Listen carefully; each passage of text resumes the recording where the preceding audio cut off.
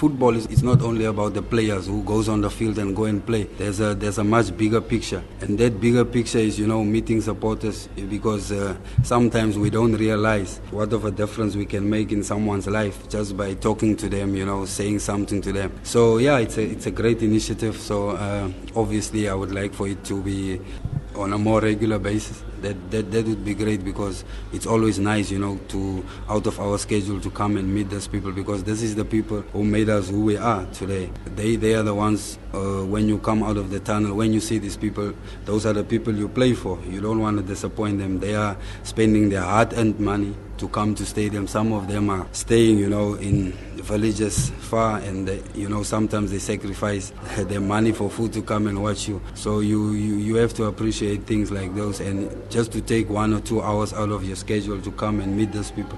That's all they ask for. They don't ask for anything. They just ask you from you to how are you, what how do you feel here in Maritzburg, and that's all.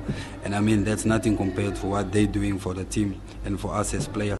I think actually important is really to come a little bit more close, and if you are close to somebody, you give him a different support on a match day.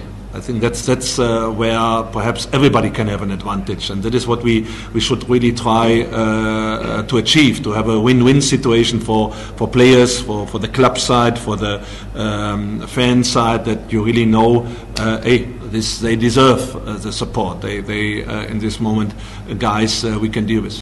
I think maybe if we had Chiefs every week here, we would be ecstatic, we'd be very happy. But it's an unfortunate part, and I think this thing where we have now with Absa having fan days, it must grow. We also want this to build a communication between the players and the fans, knowing that the fans can know that the player, we also, like the coach is saying, we're also just normal human beings. So we're trying to build something now, and we're hoping that it will grow in the future. I know a couple of seasons ago, if I speak under correction, Quentin, we did have we were the third highest attendance home games, if I'm not mistaken. So in that sense, we want to go back to that. We want to build a brand here, and we want to build obviously a good team for the community. We need it. We are unfortunate where we have Chiefs and Pirates which dominate the whole of South Africa. So it's an unfortunate part, but we can do our best, on obviously with Absa involved as well. Am I happy? Not entirely, but yes, if I can see an improvement in the next couple of months,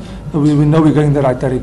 I think we're privileged as an organization, that over the years, for example, we've won the top brands for the past 6 years in South Africa, and we do marketing pretty well. So I think what we're trying to do as well is now to try and show the clubs and work together with them to say, if you do this marketing, you would be able to be better as a brand.